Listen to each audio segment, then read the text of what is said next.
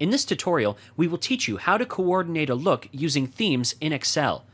In order to apply themes to data in an Excel spreadsheet, firstly select the data range and then click on the Format as Table button.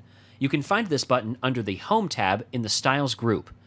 Once you have clicked on the button, a drop-down menu will appear showing you various table styles. You can click on any one of these given styles, and the changes will be applied to the selected cells. Under the Design tab, go to the Tools group and click on the Convert to Range button. In the dialog box that appears, click on the Yes button. Now, go to the Page Layout tab and click on the Themes button located in the Themes group. From the drop-down menu, select any theme according to your choice. The theme will be applied, and you can change its colors by clicking on the Colors button in the Themes group. To create your own colors, click on the Create New Theme Colors option. You can change the colors and also preview it while you do so. You can even rename your theme colors, and once this has been done, click on the Save button to proceed further.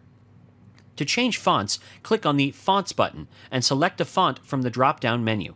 Furthermore, in order to add effects to your theme, go to the Effects button and select the effect you want to apply.